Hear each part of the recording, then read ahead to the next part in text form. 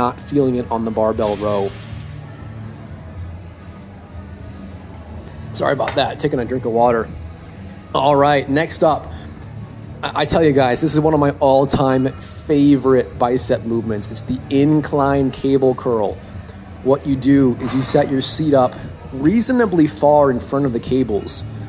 So your arms are being pulled behind you. The most important part here is that the elbows are behind the body during the entire range of motion. What this does is it preferentially recruits the long head of the biceps.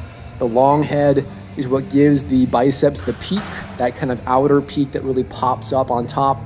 The long head of the biceps also plays a very critical role in your overall shoulder health, just the overall health of the shoulder joint. Big shout out to Athlean X for also talking about that quite a bit on his channel.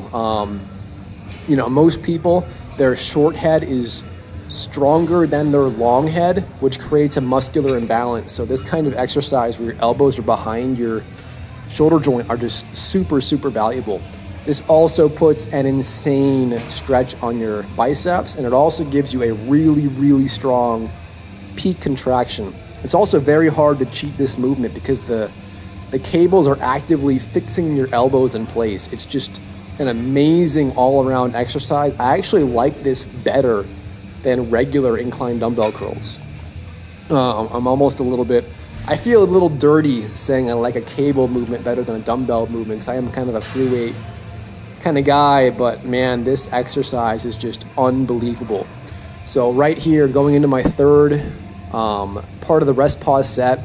Oh, by the way, guys, last time I did this movement, I think I had 22.5 pounds on each side of the machine, whatever that weighs. This time I had 27.5, so that was a massive, massive PR on this movement. So that was my third part of my rest pause set. Then I did some partials, and next I'm moving into a brutal static hold.